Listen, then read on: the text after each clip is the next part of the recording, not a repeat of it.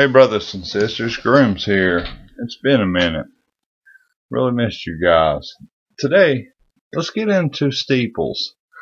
We need to talk about this satanic obelisk, this occult sanctuary that no one wants to talk about. The obelisk, it has many names. The maypole is one of them. They would tie woven ribbons around it, and the women would dance around them. It's a symbol for fertility. And if you know the story of Osiris, he was cut up into 14 pieces, and Isis could only find 13. The one piece that was missing was his phallic or obelisk. And in the Catholic religion, they think Dagon ate it, the fish. That's where the whole Dagon thing comes from. But Albert Pike and these guys, you got to remember, they have an open but false policy. Very important to remember this too. They'll say something means one thing, when in fact it really means something else. Here's a good book you can check out, Jonathan Livingston's Seagull. Just a great source of information, and he exposes a lot of this. But again, this obelisk is just basically Jeb laying down the giant to Nettie overreaching the sky. And what people need to realize is, yeah, the Jesuits are behind 90% of all this, but evil comes in many forms. Person, if they just had a head, they'll figure out a way to make a body so they can have sex with it. They're cultic, and occultic means hidden and pervert. And morals and dogma was never supposed to go out into the public, but widows would end up selling them at yard sales and whatnot, and people got a hold of them and exposed their satanic agenda, especially the 30 through the 33rd degree now. That's where they're really into Luciferian worship. And you have to go to Washington, D.C. to become a worshipful master. Brother Jim Shaw, a man who got saved, he talks about, or did talk about, when he had to go to Washington, D.C. to become a worshipful master. He said, it's not Scottish, it's not free, it's definitely not right. So now, what we have done is we have stuck Mystery Babylon's religion on top of our church buildings. And Steeples started out just being an awning to keep people out of the elements of the weather, to ring the bells. But Bale, there's another video for another time. And another thing you need to remember here is that the two pillars represent Bale and Astral, and here in the middle you have basically Lucifer. And well, that's who it is. Let's just be honest about this, people.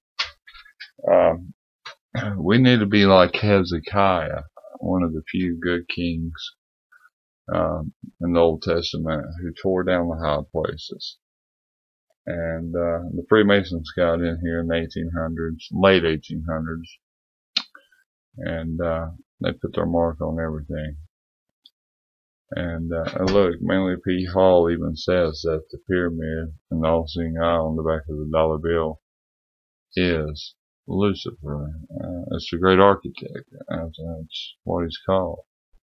And the whole point of this is to make you think they have an agenda and a secret. They don't. Their secret is they're Luciferian. That's the secret of secrets.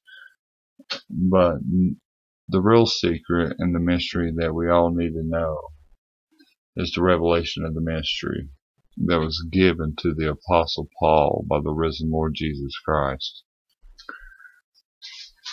And Romans 16:25 explains that pretty well, that we're to preach Jesus Christ according to the revelation of the mystery.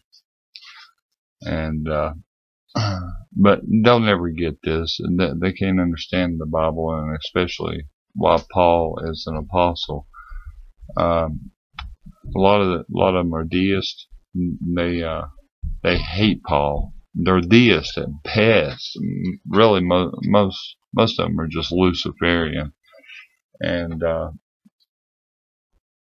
it's the 4th through the 33rd degrees that are tied in with the Jesuits. I think a Jesuit came up with those degrees. I got a friend that's got more on that. But the obelisk at St. Peter's Basilica came from Egypt. So did the one in London. So did the one in Paris. And so did the one in New York.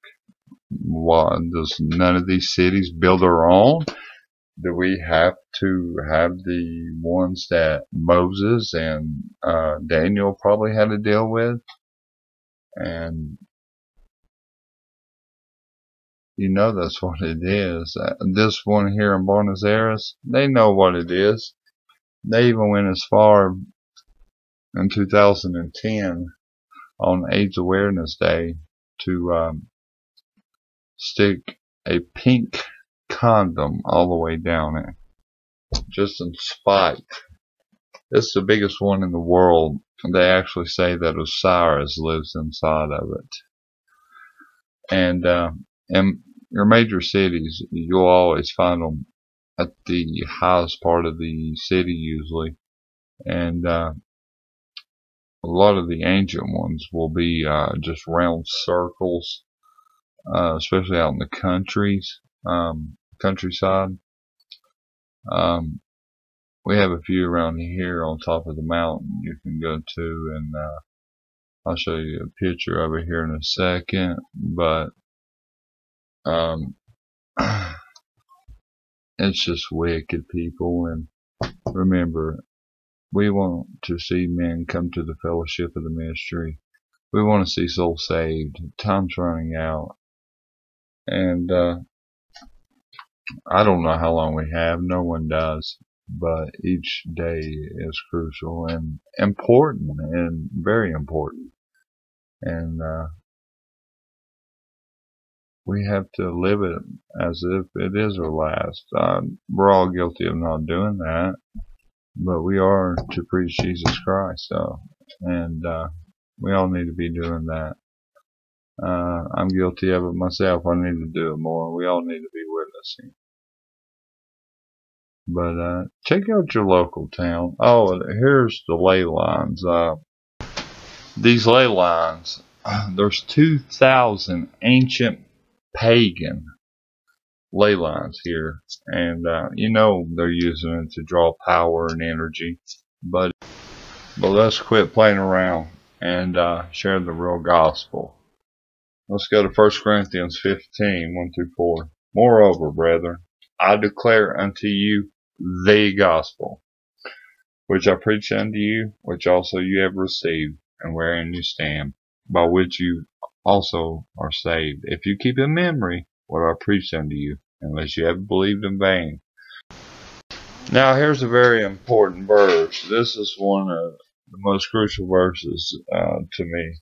It's Romans 16:25. Let's go over it together. Now to him, being God, that is a power to establish you according to my gospel and the preaching of Jesus Christ, according to the revelation of the mystery. You know what? Let's just go ahead and do one more verse. Let's do 1 Timothy 1:16. Howbeit, for this cause I obtained mercy, that in me first Jesus Christ might show forth all longsuffering for a pattern to them which should hereafter believe on him to life everlasting. So it's telling us that Paul's the pattern. And in this dispensation, we still worship and follow Jesus Christ, but Paul is our pattern. I hope that makes sense to you. If you have any comments or questions, send them to me. God bless, guys.